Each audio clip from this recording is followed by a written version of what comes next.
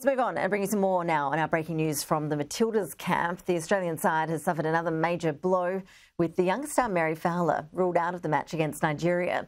Fowler suffered a mild concussion at training this morning and will miss the all-important clash tomorrow night.